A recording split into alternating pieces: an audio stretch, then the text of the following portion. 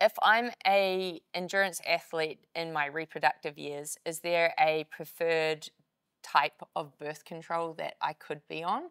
This, again, is very individual and depends on why you want to go on it. If you're someone with health conditions like heavy menstrual bleeding, endometriosis, then generally we're looking at an IUD, progestin only IUD. If you're looking for a pill-based form, then you can definitely go with a combined oral contraceptive pill or the progestin only mini pill. But it is something to really research. When we start looking at the hierarchy of what has the least residual effects, we say a copper IUD, then the progestin only IUD, then we go progestin mini pill, and then we get into our combined oral contraceptive pills. The rationale behind that is when you're using a copper only IUD, you're not downregulating your own ovarian function.